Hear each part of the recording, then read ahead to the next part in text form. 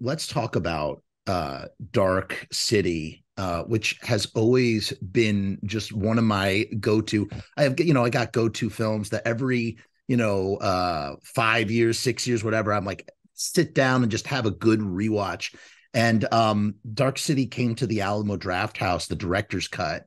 And so I made sure to catch that. And the last time I watched it, it's funny, like how you have like relationships with movies. I first saw it in 98.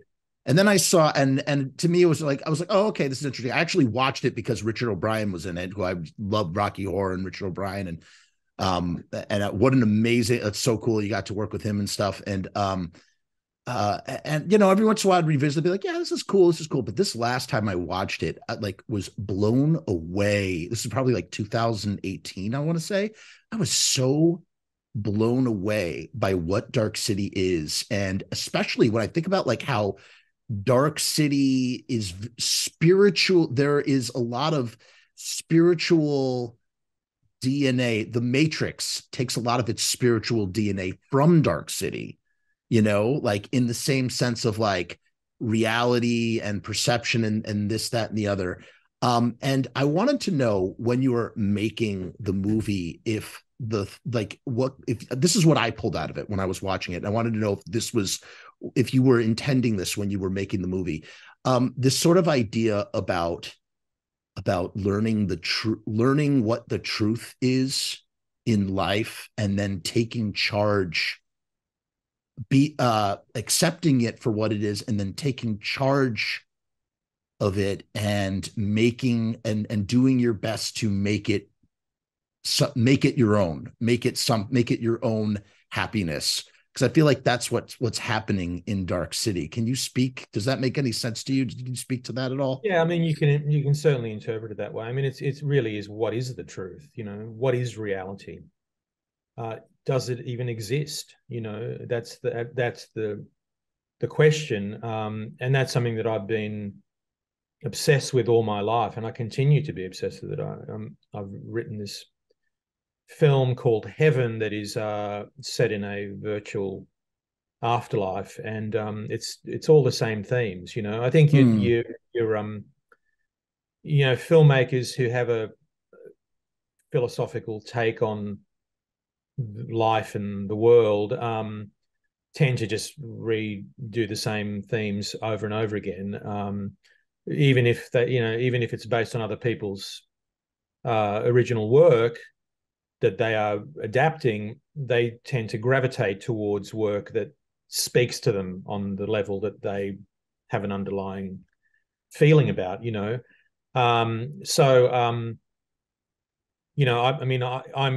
don't often go back and look at my films, but I'm in a hotel room and something comes on, and right, it's like the car crash, you can't look away, right? Because I'm one of those guys who, like, it's never finished, it's abandoned. Sure. I always see the bad stuff, the stuff that didn't work, and rather than the good stuff. But sometimes I'll watch things and I'll be struck by how I go, hey, I've done that like in every other movie I've made. I go, do I actually have an original idea ever, or am I just redoing the same stuff over and over again? But it is an obsession. It is something that I'm trying to understand. I'm trying to find meaning, as I think many of us are, meaning in our existence. That to me is the reason we're here, is to understand why we're here. Mm-hmm. Will we ever understand why we're here? I don't know, but it certainly is fun exploring those ideas. So you know what it is, to even simplify it more. It's like the moment when you find that the big reveal, for anybody who spoilers on, again, on a movie that's over 2 decades old. There's they break through the wall. They break through a wall, and it turns out that this entire time, in what should be, I don't know why, if they ever do like a top 10 list of reveals, like Planet of the Apes is really just Earth the whole time. I feel like Dark City needs to be on that list. This crazy sort of Kafka-esque world of night that we've been traversing through, that amorphous and, you know, almost like German expressionist to a certain extent, all of a sudden turns out to be a spaceship in outer space, is just one of the biggest what the fucks like ever. And the idea that the main protagonist, who could literally shape reality, he goes, okay, I'm floating through space on a spaceship, in the same way that I guess when you think about Earth, in a way, is a giant spaceship. The first people, if they didn't understand what space was and they somehow had a ladder and they climbed all the way to the top, to the sky, and expecting heaven, and then they just saw it was space, they would be in a similar sort of scenario. And this idea of like, okay, this is the world, this is what the world is.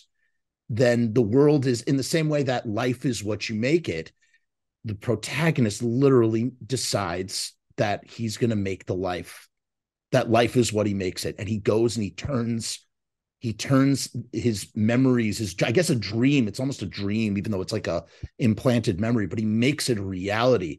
And what a profound message for life and the lessons of life, in where no matter what your circumstances are, and obviously resources and all sorts of things, logistics, everything can come into play with that. But this idea that life really is what you make it. And that's the ultimate takeaway that I have when I watch Dark City. Life is what you make it. This guy is like, I'm floating in space. Okay, there's no point in trying to escape. I got to turn around and I got to pragmatically do something with this. And it's beautiful, man. Thank you.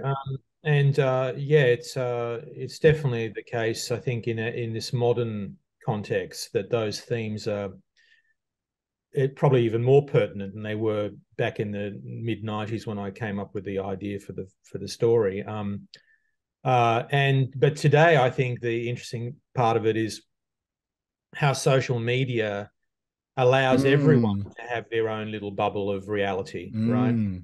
And that's being used by the corporations to divide us rather than bring us together, because it's to their advantage for that process to occur. This is a fundamental, I mean, that's much bigger fear than AI, and how that's affected in a very negative way modern society. And look, the upside, it all has upsides. Splitting the atom had an upside as well.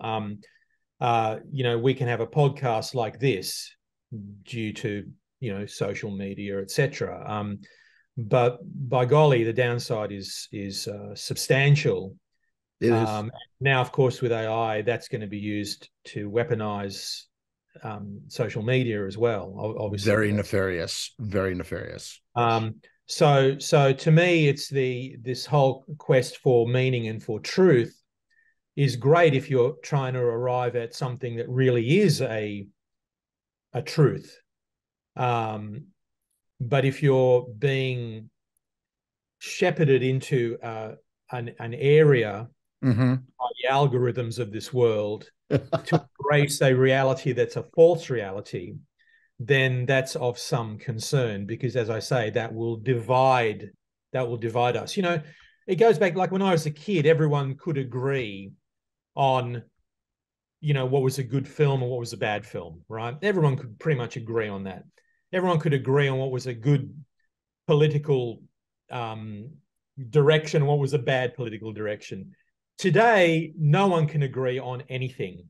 There's, you pick anything that is, being presented as a way of thinking, and you'll get an equally divided and divisive audience for that thing, and that's down to social media. There's no question that social media has created that world. Yeah, no, I mean, it's as I was saying it, and as soon as you said social media, I was like, I know where he's going with this. And you're right. It is. It's like, it's a double, like anything else, it ends up being a double-edged sword.